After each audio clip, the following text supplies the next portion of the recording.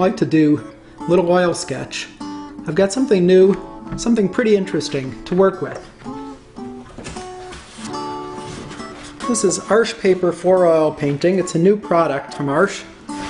It's a paper specifically formulated for use for oil painting. This paper has been formulated by Arches to protect the paper fibers against the oxidation of the drying oils. No preparation, no priming, no gessoing is required. So that all I need to do before I paint is measure, tear the paper to the size I need, and I'm ready to start painting. If I was stretching a canvas, I'd be tacking the canvas to the stretchers, putting on 3 coats of gesso, waiting for drying in between each coat. But working on the Arches oil paper, now I'm ready to get started. So this Arches paper for oil painting is of exactly the same quality as the Arches watercolor paper that we've all been using for so long. I could take my paper and my drawing board out into the landscape much more easily than I could take an easel with a stretched canvas.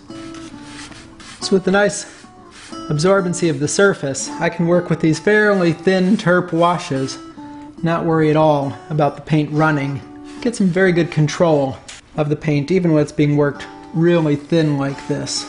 It's easy enough to take a rag and wipe the light right back into it, and I can work pretty hard on this, and I don't have to worry about damaging the paper surface. This is a paper that's really just as tough a surface as working on the stretched canvas. They're very finished paintings by Rubens, executed on paper going back to the 17th century. And then of course we can look at the monotypes done by Degas using pastel to highlight and add the highest chroma color over the top of oil monotypes. I can alternate between using a little broader painterly approach and working in a little sharpness using some of the drawing materials. There are people who work in much more painterly styles with heavier applications of paint. That's fine.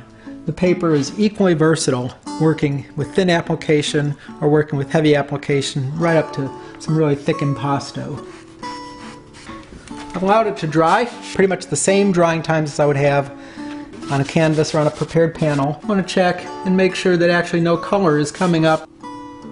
No, I don't see any chalking at all. The absorbency is just right here. I think I'll call this a painted sketch more than a really finished painting. Taking painting and storing, it's not any great difficulty either, because the paper was ready to go without the gesso preparation. I can roll it just like this, and it'll be absolutely fine. I really like the fact that I was able to get to work without spending a lot of time on preparation, that I didn't have to change my painting style at all to make it work on the paper. The paper was just as durable and really a very high quality product. Arches paper for oil painting really is going to prove to be a very useful and important new painting support.